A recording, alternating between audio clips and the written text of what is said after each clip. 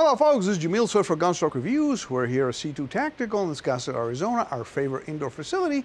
Today we're going to talk about the Kel-Tek P-17. But before we do that, I'd like to ask you for a big favor. Please like this video, share this video, and subscribe to the channel so we can continue to bring you the content that you guys like. Okay, let's talk about the Kel-Tek P-17, which is a 22 long rifle, polymer, and I say steel and aluminum. This thing is incredibly lightweight, okay? It has a black rear sight, adjustable for elevation. A front sight is a fiber optic. It's, okay, let's put it this is not gonna win any beauty contest, okay? But according to what I heard, I haven't fired it, it's a very accurate pistol and is very reliable. It comes with three 15 round single stack magazines, and you're gonna say, wait a minute, there's other companies out there who make a fat type of pistol and only have 10 rounds. Well, this one here has 15, okay?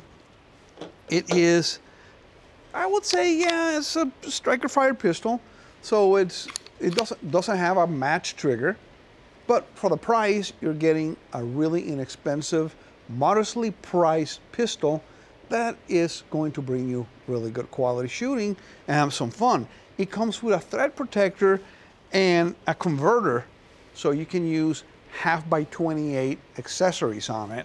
It comes with a wrench too, so you can do all that stuff yourself and you don't have to be messing with, oh, what am I doing now? You know, how I'm putting this stuff on and whatever.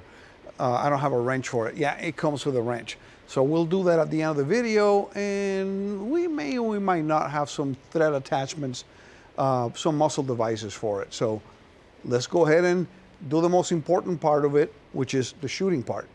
Let's do it. Okay, first things first, we're gonna be using Federal 22 long rifle, 36 grain. This is the bulk ammo we used to get at our big box stores really inexpensively back in the days that there was ammo to be bought inexpensively.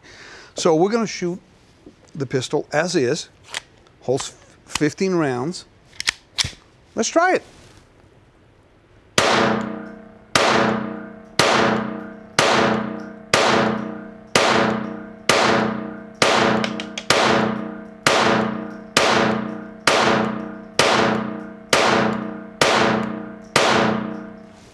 Wow, when was the last time you saw us shoot that much?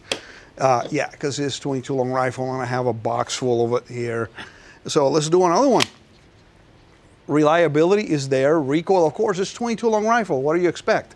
This is not going to be hard to shoot. I did throw one a little high right, but that was me and it's very annoying.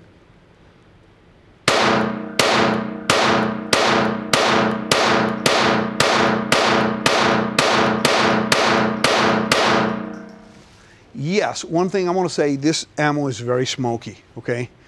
So, yeah, you know, it's rather smoky. The rear sight is easy to find. The front sight glows like a beacon because it's a fiber optic.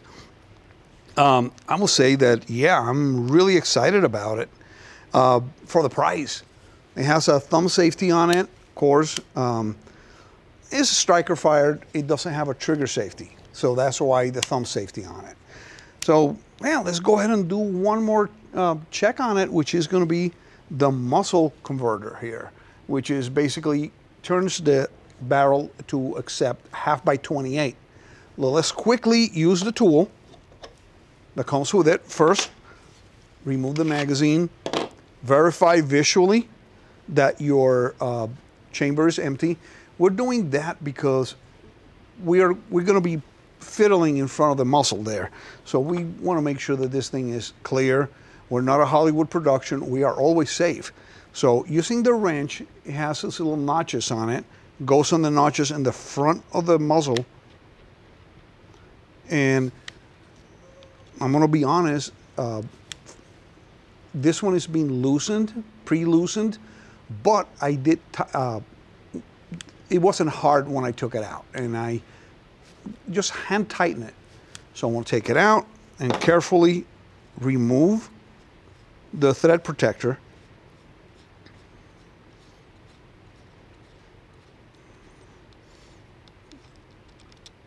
Okay, and then put the adapter with the 1/2-28 threads on it.